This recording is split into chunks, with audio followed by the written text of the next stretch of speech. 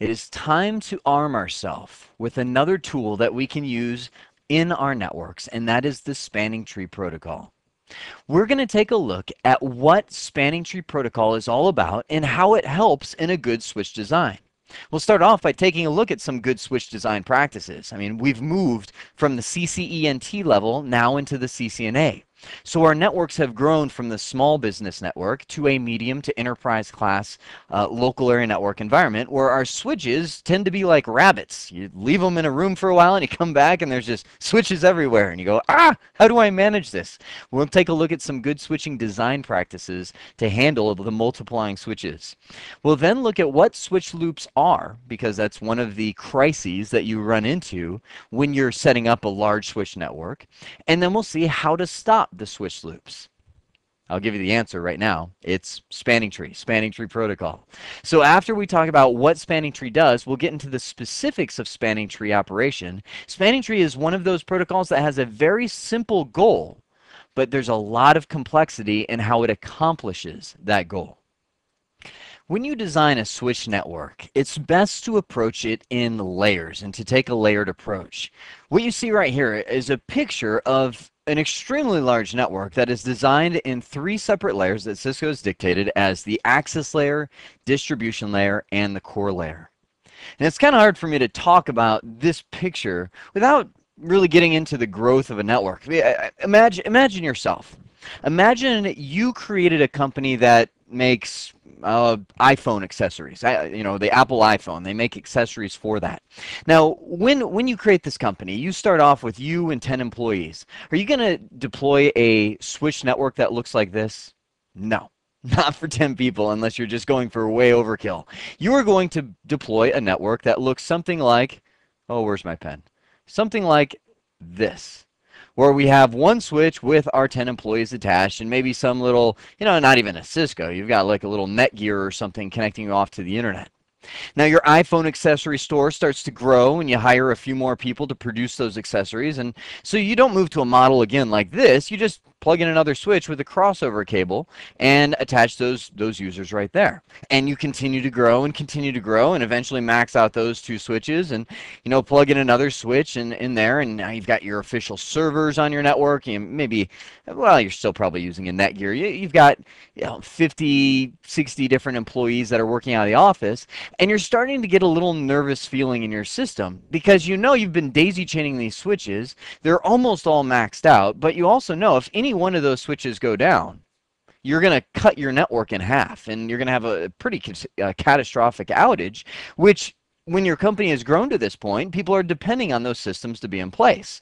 So what you do is you take all the money you've been making out of your store, you take all those switches, put them in a closet somewhere, and you buy one of these switches, which is maybe a Cisco 4000 series or 6500 series switch that has a bunch of blades. You got the dual fan tray action, you got the dual redundant power supply down here. This is where the plugs go in, and you got the fans and the power supply that kicks on, makes a lot of noise. You got the big mother of all switch, and all these devices are plugging in there. You now have upgraded to a Cisco router that connects you off to the internet, and eventually you just keep on going and max out this switch, and you start daisy chaining your old switches that you pull out of the closet from this guy to get some more ports, and at this point you're probably in the hundreds of employees at the company. And you start to get that nervous feeling in your system again, thinking, well, this is a great switch. It's got the dual power supplies and fan trays and supervisor modules and all that kind of stuff. But what if that switch goes down? That's the core of my whole company. So that's where you buy a second one. You got money at this point, right? So you get a second one, hook them up to where they're redundant and they back each other up. And now you're starting to approach a model that looks like this, where you have distribution layer switches, which are providing core services, or essentially routing services, VLAN services, and so on, that are attached down here to access layer switches. Now, with this layered approach, it allows you to have easy and manageable growth. This is Cisco's model. They created this model right here. The access layer is where the devices actually plug into the network. We have servers connecting to the network on their access layer switch, PCs plugging into the network on their switches. The distribution layer is where your major segments happen. You have kind of these modules that are created here. You know, maybe you've got your sales group over here, which has 100 or 200, 300 different salespeople inside of it. Or it could be floor 4 of your building that you own. You know, you've segmented into one big group. You've got the dual redundant 4500 or 6500 series switches there. Over here you've got your server farm network where all your servers are isolated. You have a separate VLAN over here for that. And now you eventually reach a core layer, and when you get to this point, you're probably at thousands of employees. The core layer is considered the backbone of a network. Now think of this as a campus model. And when I say campus, I'm talking about a literal college campus, where maybe you have the College of Business over here. You've got the College of Art over here, and you know, all the different colleges, and they all tie back to the backbone of the entire campus network, which is the core, and everything goes through the core, and you have other buildings that branch off of here with modules that look like this. So that's the idea of designing a network in a layered approach, is designing it with modules. Now you see down here a new term, Ether channel, can provide for more bandwidth on key links. What Ether channel is where you can do something like this. You see these 3 lines going between these? Maybe you've got so much traffic passing through the backbone that just one 100 megabit per second or 1000 megabit per second port isn't enough. What Ether channel can do is it can actually take between 2 and 8 ports. You can go up to 8 and bundle them together into a single pipe. So you could have your 2 switches right here. And if these were 2 100 megabit per second ports, Ether channel allows you to tie them together and get 200 megabits per second of throughput. So that way you can have, you know, add a bunch of links in there and channel them all to get super high bandwidth links between your switches. Now, the last point I want to make, and the reason we're talking about this ideal design right here in this video section, is the redundant connection.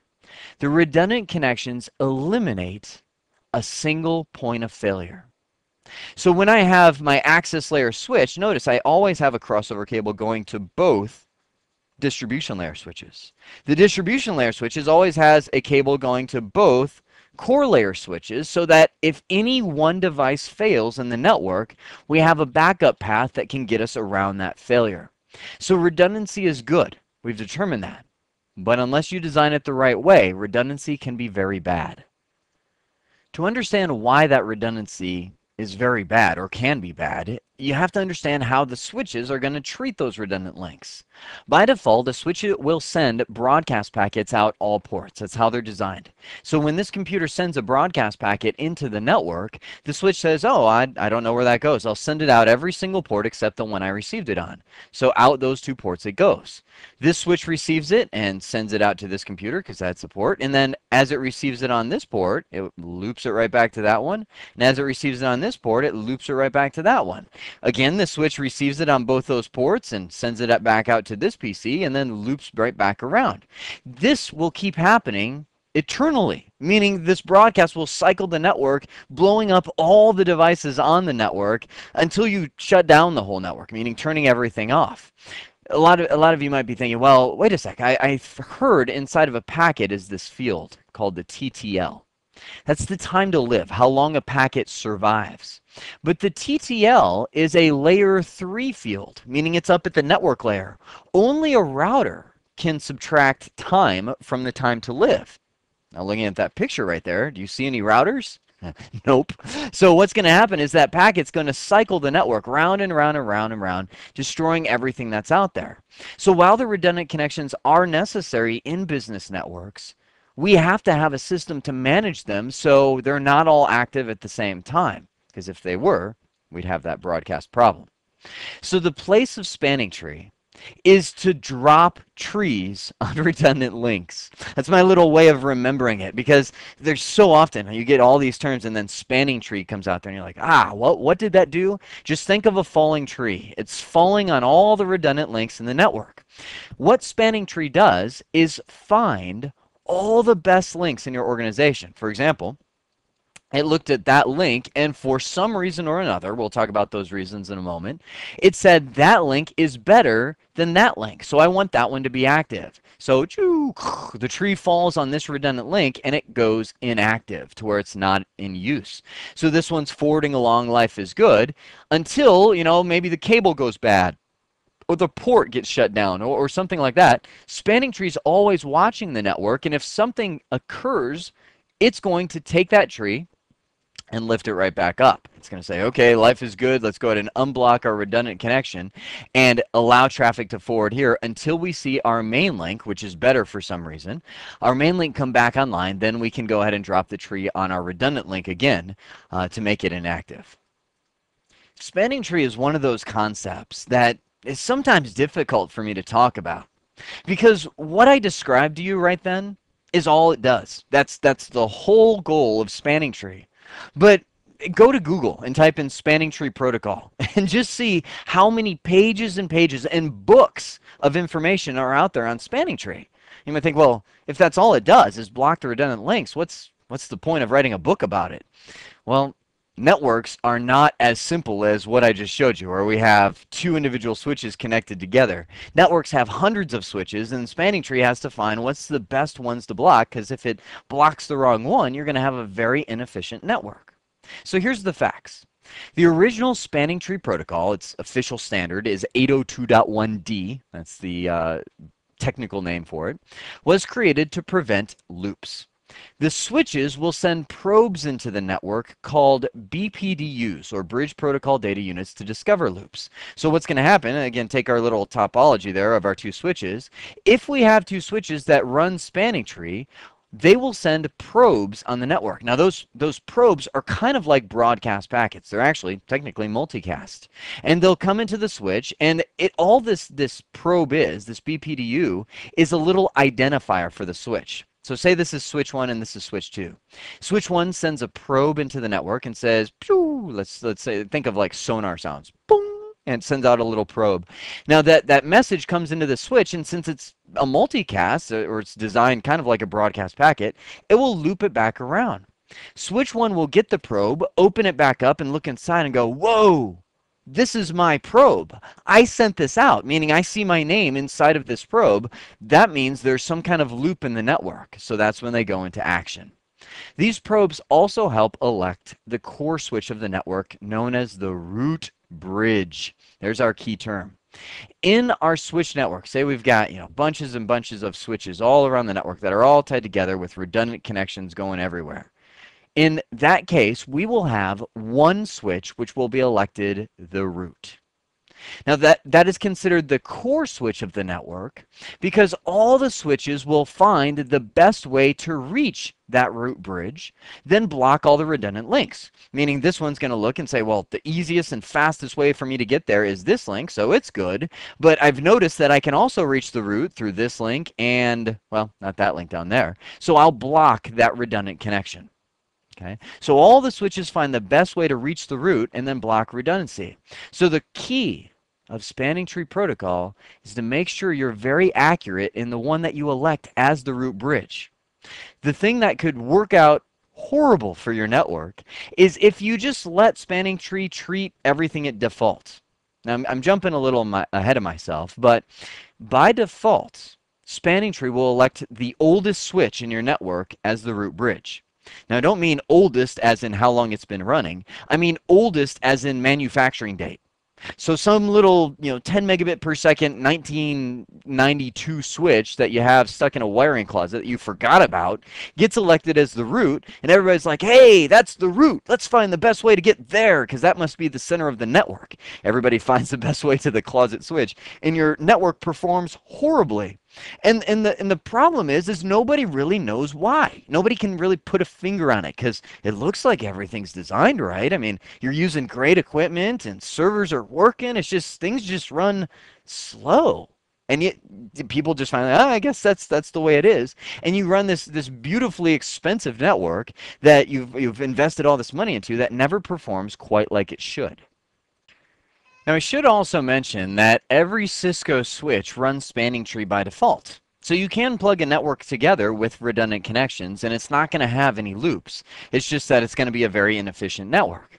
Now, I should also keep in mind that you are at a CCNA topic at this point. It's not, this topic isn't in the CCENT material or the icnd2 video series you might have already seen, because this is something that works for enterprise networks, meaning in a CCENT level network, you're not going to have hundreds of switches. You won't even have 10 to 20 switches because CCNT is focused around small businesses. So when you get to the larger networks, the mid-size, the enterprise networks, that's where spanning tree really plays a role, and a big role at that. It has to elect the best switch as the root bridge. So when we're understanding our spanning tree network, we need to understand more about these BPDUs and how the elections work. The way that the elections will happen is all the different devices in the network have something known as a bridge ID. That's their name to spanning tree. Remember I said we had like switch 1, switch 2? Well, it's not that the switches don't really care about their host name. They care about their bridge ID. Now that bridge ID is built of two pieces. You have a priority and you have the switch's MAC address. I'll just put MAC add. Okay. You can see I put priority dot MAC address. Now by default, every switch, when you pull it out of the box, has the same priority, 32,768. You know, somebody just took a dart and threw it at the dartboard and they're like, yeah, let's make it 32,768. Now, I should mention the priority is kind of counterintuitive. When you think of priority, you think, oh, bigger priority, that's better, right? Not so. Lower is better. So the lower your priority, the more chance you have to be elected as the root bridge. Now, since all the priorities are tied when you pull these switches out of the box, it has to resort to the MAC address to break the tie. Now we're getting to the reason why the oldest switch in the network becomes the root bridge. When the manufacturers manufacture switches, they will start with the MAC address that's lowest in their range. Meaning, you know, say you're Cisco. You'll go to the powers that be and acquire a MAC address range that you can use for all your devices. You'll start manufacturing devices and start from the lowest MAC address and just keep increasing the MAC addresses of your devices as it goes. Now keep in mind, I'm talking about the MAC address of the switch, not one of the MAC addresses that it's learned about that's from a device that's plugged in. The switch itself has a MAC address. So when we have this kind of scenario, obviously I just made up these MAC addresses, AAA, BBB, CCC. This one will end up being the root bridge because it has the lowest MAC address of the three. So once that root election happens, all the switches in the network settle and they say, okay, that one is the root bridge. Now let's find the best way to get to that root bridge. Now you notice right in the middle of the picture right here, I have a link cost equals 19. There's a table. I'm going to bring up that table in just a few that shows all the different speeds of links that you have, like 1,000 megs per second, 100 megs per second, 10 megs per second, you know, and down and down and out it goes. Now, if you have a 10 meg per second link, the cost to spanning tree is actually 100. 100 megabit per second link is 19. And I'll show you the chart later on, but that's how it determines the best way around the network is based on the link cost. So it says, okay, if this is 100 meg link, it's 19, 19, 19. We'll just say it's all 100 meg link everywhere. All the switches in the network try and find the best way to get to the root. This one looks and it says, well, I see a cost of 19 to get that way, a cost of 19 plus 19 that way, so my root port, I'll just put RP on there, is going to be right here because that is the most efficient way to reach the root bridge. This one does the same and elects this one as its root port. That's the best way to get there. Now the root bridge, you know, it's the king of the network, and as its reward, it will never block one of its ports. And by the way, a root bridge will never have a root port because those are used to reach the root bridge. Obviously, if it is the root bridge, it doesn't need to reach itself. So down below, you can see the next type of port is a designated port. The designated port is just a forwarding port. I wish they would have chose that name instead of saying designated port. Designated port means there's one port that is forwarding. Now there is one designated port per link. Now this gets kind of confusing. A link is a segment between switches, or I guess you could say a link is just a switch port, or a link between the switches. If I have a PC attached to this switch, this would be a designated port, meaning a port that is forwarding because it works. You know, another PC over here, that's a designated port. It's plugged into a port that is forwarding. Now, when it comes to a link between switches, you will have one forwarding port per link. Now, you're kind of looking at this picture, and I guess I should back up a step. Is that picture a demonstration of a redundant topology? Yeah, sure it is. Because if this is switch, we'll just say this is switch 1, switch 2, and switch 3. If switch 1 goes down and dies, well, switch 3 can still reach switch 2 and still has active connections. If switch 2 were to die, switch 1 could still reach switch 3. It's redundant. But remember, a broadcast, if we don't block something, will circle around and around that network everywhere, blowing up all the devices. So when you are talking about these links, we know one of them has to go, and we know now that these are using these paths to reach the root, we know that it's going to be this guy. We know that link is going to die. But before it dies, we have to realize that every link has to have one designated port, meaning one of these must stay forwarding. In this case, it will be this one, DP, designated port. The other side will assume a blocking state, meaning ka-chunk, ka-chunk, switch 3 blocks its port. Now it's kind of obnoxious because if you're sitting on switch 1 doing show commands, it's going to be like, oh yeah, that port is great. It's forwarding. Life is good. And you're going to think to yourself, wow, I thought I understood spanning tree. Why is that forwarding? I thought that link would go down. Well, it is down because if you block one side of the link, the other side can't communicate, so it's disabled, but you have to be on switch 3 to be able to figure that out. Now, I want to answer a question that I think is probably circling around some of your minds. You might be thinking, well, why is that side the designated port and this side get blocked? Why didn't this side get blocked and that one be designated? Well, take a guess. Look, knowing what you know about spanning tree, why do you think that would be so? Remember these. Bridge IDs. The bridge ID is that combination of priority and MAC address. It's not only used to elect the root bridge, whoever has the lowest one in the whole network becomes the root, but it's also used to determine who's going to block the link. Again, lower is better, so since this guy is lower, he's like, I'm not blocking my link. Switch 3, you're lower than me, or higher. So your priority is lower, or wait a sec, I'm going to stop talking. Switch 3 is not as good as switch 2. So it's going to block its link and disable that, effectively taking the whole thing down. Now, if any one of these links ever dies, spanning tree will recognize that, and it will unblock this link to resume the connectivity even though one of the switches failed in your network. I want to point out that even in a network this small, the switch that becomes the root affects what links get used. So let me just clear off all this chicken scratch. We said this one, and let me get to where I can draw again.